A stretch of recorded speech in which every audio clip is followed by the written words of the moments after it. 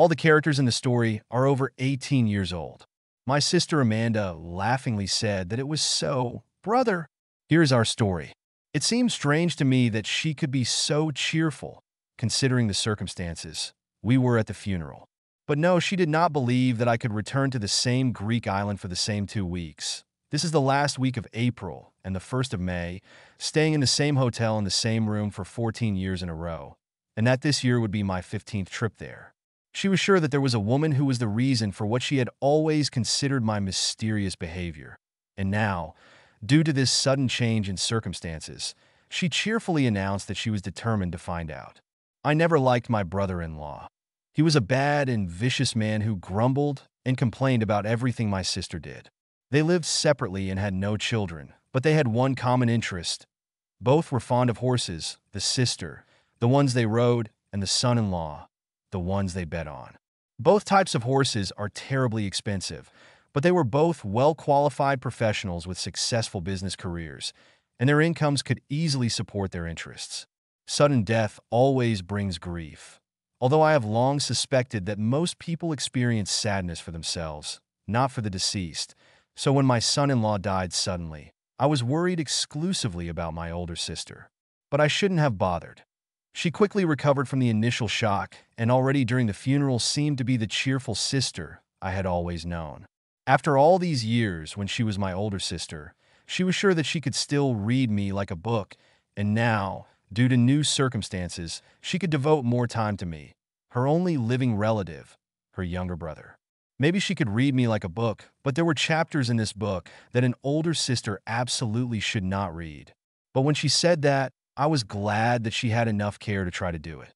The funeral and financial matters were quickly sorted out, and 3 days before my annual trip to the resort, she announced that she would go with me to Greece, where the whole truth of my trips there over the years would be revealed. The truth was pretty mundane. I was a wildlife photographer. Orchids were my specialty, and returning to the Greek island with its more than 100 different species of flora and fauna was an obvious choice for a person interested in photographing all the orchids in Europe. After several trips, I fell in love with the island and its inhabitants. As befits a person making decisions and making a career in the top management of the company, my sister has already delved into the details of my trip. I was inclined to call it an intervention, but I was glad that she had something to distract herself from recent events in her family. And before I knew it, she had converted the Suzuki Jeep that I always rented into something more. Her conversation with my good friend Michael, a somewhat puzzled hotel owner, about the beds in my room made him think about what was going on too.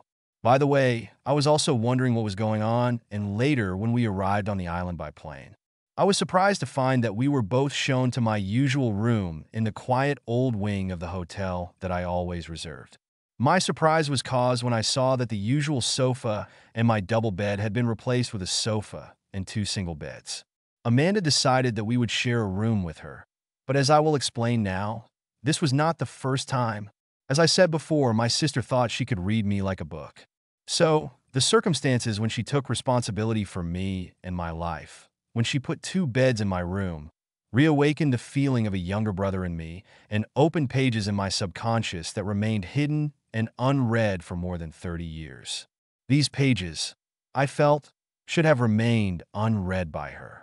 It was a case caused by something I did in our distant past. We lost our parents when she was 22 and I was 18. It happened suddenly as a result of a traffic accident. We had no close relatives, and Amanda was forced to deal with my upbringing and my parents' business. This was undoubtedly the preparation in life that later led her into business. We lived together in the apartment that Amanda rented. The family home was too big for us, but fortunately our finances were safe, and we were fine with the money. Naturally, we were thrown into a close relationship together, and the 6 years between us were not an obstacle to this intimacy. Like any other teenager, I knew about the weaknesses of my sister and all women in general, and my curiosity led me to spy on Daria whenever possible. Often, when we were lying together in the dark, each on his own single bed, separated only by an arm's length. Amanda was on a date with a man from the bank where she worked now. I was almost asleep when I heard her enter the apartment. For some reason, I do not know why, I did not answer when she said that she was at home from the threshold of the hallway. I struggled to stay awake while she did her chores in the bathroom, turned off the TV and lights, locked the door, and finally entered our bedroom. She went to bed, and listening to her deep and even breathing, I realized that she was soon fast asleep. But I couldn't just go to sleep. That evening we made love. Thoughts kept coming into my head. I was convinced that my older sister would get pregnant. Will I go to jail for this? That night I sobbed to tears and, having no one to confide in, suffered for many weeks, until one day it dawned on me. My sister could not be pregnant. I'm lucky. But one thought haunted me. Did my older sister still love me for what I had done? The shame and fear of losing my sister made me deny to myself what I had done that night in the apartment. For 30 years, I have successfully buried this incident in my subconscious, so successfully that the awakening of memories made me fear for my sister's intentions. Does she still love me, or is it time for me to pay back? The first days of our vacation together passed without any hints from my sister, and we could relax together while I showed her the island. She saw firsthand that there was no mistress waiting for me on it, and that, I think, opened the door for a cautious revival of our relationship between brother and sister. Did I say careful? Caution would be an appropriate description of my feelings. But Amanda seemed to throw caution to the wind and quickly return to her role as boss, director, judge of everything, and, not least, big sister. It seemed that now, having lost her hopeless husband, she had to turn back the clock and take care of me again. Having had no successful long-term relationships with women in 30 years, I easily obeyed her wishes and realized that I had found my soul mate again. On the third evening of my vacation, after a successful happy day when, with her help, I found and photographed my 61st orchid species on the island, she insisted on treating me to dinner outside the hotel. After dinner, and on the way back through the village, she whispered, "We still walk together like in the good old days." And although I was suddenly and irresistibly glad, I also felt a taste of guilt in my mind, and in a moment of guilty weakness, I stopped and turned her to me, whispered that I needed to make a confession and that I should apologize to her for what happened 30 years ago. She said, "This confession of yours has been waiting for so long. It will wait until we get to our room." So we continued our walk back to the hotel. We quickly got into the usual rhythm of relaxation, sharing a bathroom and a bedroom, and easily and without hesitation moved from one to the other. I had a chance to catch a few inconspicuous glances at her as she was getting ready for bed, and tonight was no exception. "Careful," I said, "it's very dark in here." "Well," she said, "that's the way it should be if we're going to discuss what's bothering you, brother." The resulting silence seemed awkward to me. "Was your husband's funeral a shock to you?" "Maybe their cost, but we don't have a problem with money." I felt that she didn't want to talk about her dead husband, and I was looking for another topic, something that could bring us back to the light banter we usually enjoyed, but it was Amanda who broke the ice of silence. "Why didn't you get married? You remember Dina, don't you?" Dina was the least normal friend of my several failed long-term relationships with women. "Dina?" She said it with an echo of innocence bordering on sarcasm. I wonder what comment would follow from my sister. "Was that the dark one?" She paused for a moment, and then continued slyly, "The one who looks like me?" I realized that she was right. Was I trying to recreate in the desire I felt for Dina the even greater desire I felt for my sister? My God, even the names were almost similar. Did she suspect that I felt desire for her? I tried unsuccessfully to turn the conversation to her and joked back. "Marrying him was my mistake, but what's done is done. Now we're back together, brother." I felt even sadder. Would my confession surely destroy the intimacy we had regained in recent weeks? "Little sister," I said, "I have to confess something to you. Do I want to give it up so that we can forget everything and continue as before?" She didn't say anything. She was good at interrogative silences, and after a while her silence made me talk pointless nonsense unconditionally, until I finally had to confess to her. "Little sister, I want you to forgive me." In the silence that followed, I heard her turn to me and rustle the blanket. "Give me your hand." I didn't understand right away, and she repeated her demand that I reach out and take her hand. "The hand," she said softly. I reached into the darkness, found her hand, and immediately was transported back to our life in our youth in the apartment. her demand for darkness, taking hands when heavy worries threatened to overwhelm us. "Well," she said, "tell me what's bothering you, brother." "No," I replied. "No, I think it's better not to talk about it." "Come on," she said. "I think you need to talk it out. Tell me what you feel the need to confess." In the silence that followed, I was sure she could hear my heart beating, but at least she didn't let go of my hand in disgust. "You remember? Do you remember? So you knew everything? Did you know what I did to you?" I corrected myself. "Did you know what I was doing to you? Did you know?" She said flippantly. After that, I confessed to my best friend that she had the same experience with her younger brother. I asked, startled by her answer, "Who knows about me? About us, you mean?" And she smiled. "No, dear brother, I can't tell you who I told about us, but be sure our secret is safe." I was puzzled and alarmed. This conversation, with a painful sense of guilt and shame over the past 30 years, was getting out of control, but somewhere inside I felt an amazing sense of relief when she kindly rejected my shame and guilt for what I had done then.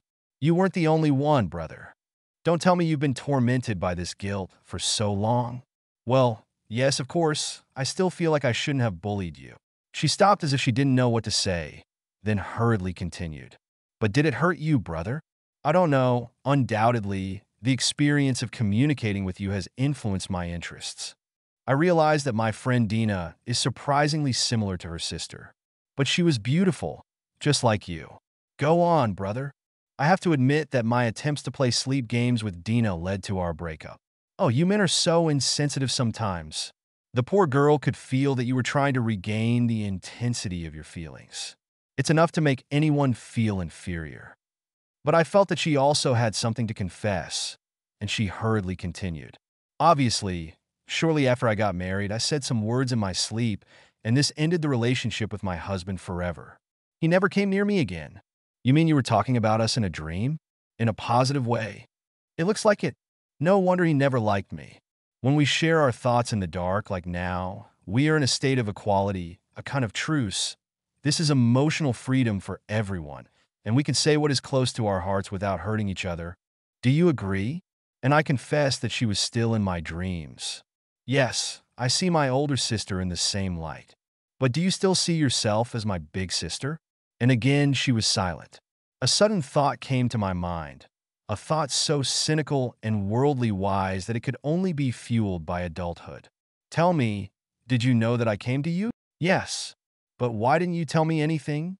"Because I felt guilty too. I wanted to get my cake and eat it. And if I remember correctly, it was a very successful first attempt for you," and smiled. "But if I had known about your guilt, I would have told you about my role in this many years ago." Did I misunderstand her? Was she looking for the completion of these untidy memories, and not the beginning of something new? These thoughts overwhelmed me in a blind panic. Did I disgust her? "I'm so sorry, Amanda. Forgive me for asking. I misunderstood. I can't bear the thought of us falling out. Can you forgive me and leave it as it is?" There was a long silence. "I think," she paused, and her words hung in the air. "I think it would be better if I slept. If I'm going to sleep, well, then you'll figure it out, you see." My thoughts were racing, and I could barely think coherently. "I'm tired," she said. "You can pretend that I'm asleep." I lay in the dark with my heart pounding and tried to make sense of everything she had said. I could pretend that she was asleep. If she was asleep, I would have sorted it out. I was just as unsure now as I had been more than 30 years ago. Was that what she meant? If you were feeling depressed and unloved, I could. She paused, and I thought, how far can her fantasy take her? If you felt like an unloved little boy, I could give you the secret love that only a mother can give. To love you and lead you to her secret places. She left it for later, and we both lay in silence until she exclaimed, "You see, what I said was true. We could always pretend." I had a laugh. "Little sister, I think you are a very shameless woman." She immediately replied to me, "Not a shameless woman, dear brother, but a dirty girl." After long conversations, we made love again. After that, I no longer considered her just a sister. She was a true love friend,